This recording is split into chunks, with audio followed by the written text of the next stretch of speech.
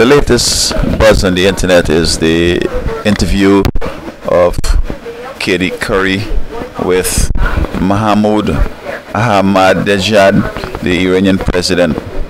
He showed her a picture and asked her if she knew the individual, and she didn't. So individuals are saying this is similar to Palin's inability to provide information about the periodicals she reads. There's a big difference. Now, this Sarah Palin, Governor Sarah Palin, she wanted to be the vice president and perhaps to be so close to the presidency that she was supposed to be under more scrutiny. Further, she was making certain assertions and claims that were kind of shady. So Katie wanted to find out where she's getting her information from. And the question was, do you read, what periodicals you read? And she couldn't name one. I mean, what about the USA Today? What about CNN? What about the local papers around? The periodicals around? But she had no answer. So that I see there's a big difference here.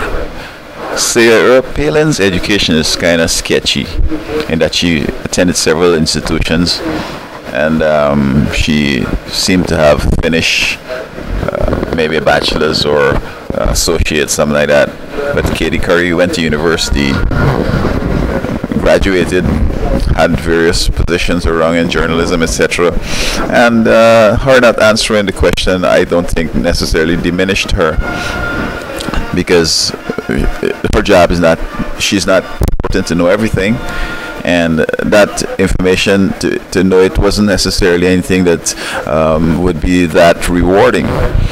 Furthermore, the president of Iran, he has things on his plate like the nuclear reactors and facilities he has